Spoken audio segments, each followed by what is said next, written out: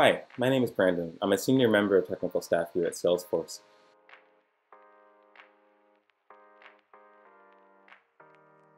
Today, I'm going to be walking you through some interview top tips for our HackerRank technical assessment. My first tip today is don't panic. Sounds easy, but it's very easy to get overwhelmed by a big wall of text and the clock that's staring you in the face. So make sure you take a second to breathe and then read the entire question and all the test cases that are provided for it before you start writing any code. Pull out keywords that describe the input and the output.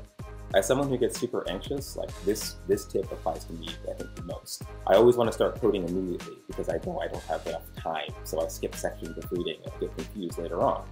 So make sure to read everything and write down some notes of keywords. Second tip is don't worry about writing bad code, at least at first. We know that fully formed code never just appears out of nowhere.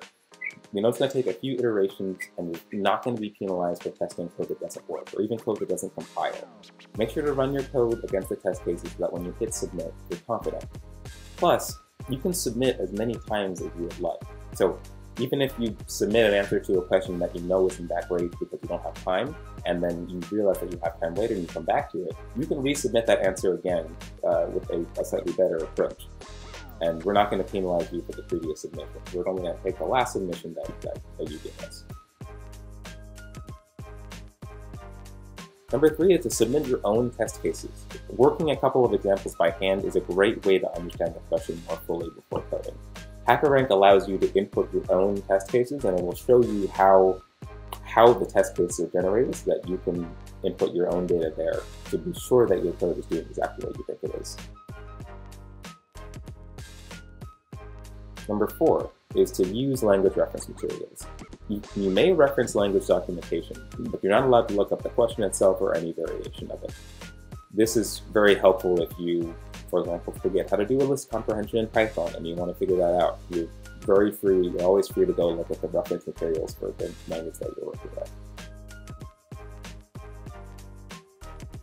You're going to see both or all the questions that you're going to be tested on ahead of time. So if you read through all the questions first and realize that one seems to be easier than the others, you should take that one on first. That way you'll know you'll have time to worry about the harder ones later, and you'll know that you don't have to be as stressed out about this one. And if you solve one, it's going to feel pretty good. It's going to motivate you to solve the rest.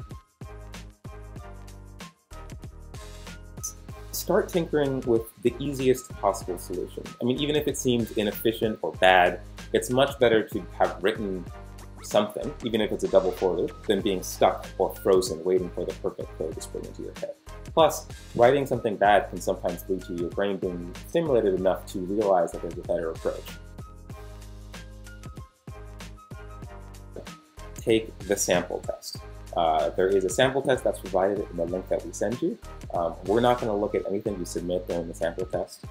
The sample test is a great way for you to learn and understand how the HackerRank interface works, how to write code to answer the questions, where the questions show up, how much time there is, how to read the timer. All these things are present in the sample test, and it's going to be just the same as taking the real test, just with some different questions. So make sure to take the sample test first to know what you're getting into before you hit start for the real test. So, in conclusion, we want you to succeed as much as you want to succeed. So, good luck out there.